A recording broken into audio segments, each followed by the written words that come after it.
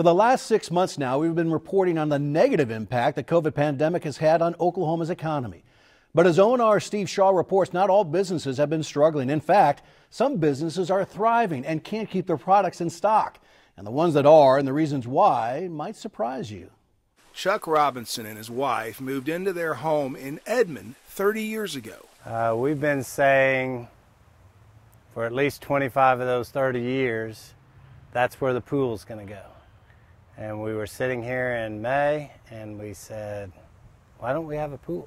He says COVID-19 is why they finally took the plunge back in May. We have grandkids and adult sons. Just decided to go ahead and pull the trigger. Hal Mills has operated Edmond Deck and Patio going on 40 years.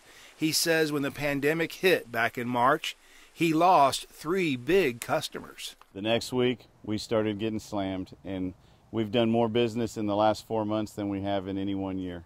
Over and more, Richard Starkey and his wife Candy had planned to drive to Idaho, Oregon, and California last summer to visit their kids and grandkids, but COVID-19 changed that. I'm 75 years old.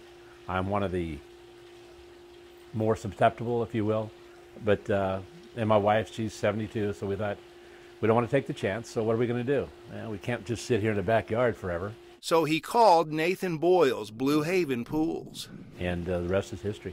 He built us a beautiful pool. I can't keep my wife out of it.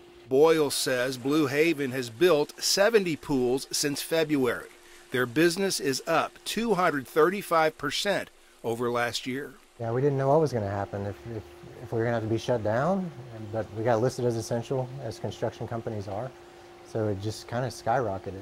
Blue Haven is also in the middle of Gary Jones' pool in South Oklahoma City. It is. It's a different world. I retired in January, and our first trip was going to be to Europe for 3 weeks this summer. Well, you know, that got put away. Jones says a pool makes sense for him, too. You have to think about your health and your family's health just constantly. Here at Family Leisure in Oklahoma City, you know what their biggest seller's been? Above ground pools. General Manager Jason Monco says the most they'd ever sold in a year was 265.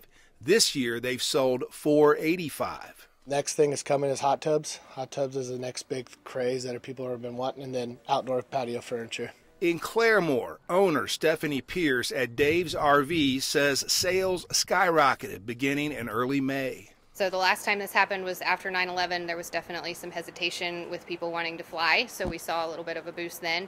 This is even a larger scale, and I think it just, again, it has to do with both. It's pent up, being, cooped up for that period of time. It's not wanting to stay in hotels and maybe fly because you're not certain. This, you clean it yourself. It's only your germs that are inside of you and your family. Oklahoma City's Lewis RV Center normally keeps 200 in stock.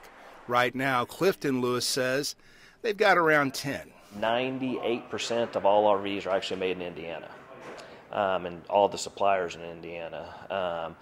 So there's really nothing, locally that we can do to help the situation out. Tulsa Power Sports is also finding it hard to keep all of the outdoor play toys in stock. A lot of new people, yeah. It's been the perfect example of our citizens saying, hey, I need something to do that's not inside my house, that I can still enjoy and be respectful to other people. Cook says there are many factors why they're running behind. We're dealing with Japan, Austria, Mexico, Canada. Our stuff's from all over the world, and they were shut down before we were, and now it's starting to show. Economists warn that for every booming industry, others are gone or on life support. You can't have the economy or health. There's no economy without good health. Travis Roach is Associate Professor of Economics at UCO in Edmond. He says the U.S. operates right now at just 66% of its economic capacity, which he says lags way behind other developed nations. We can't get back to any kind of booming or normalcy until we really approach this virus with the necessity it needs, by taking it seriously. It's changing the composition of demand. So where people used to spend their money, say, traveling, visiting other locations, maybe on a monthly gym membership, they're now reallocating that same money to different perceived safer activities.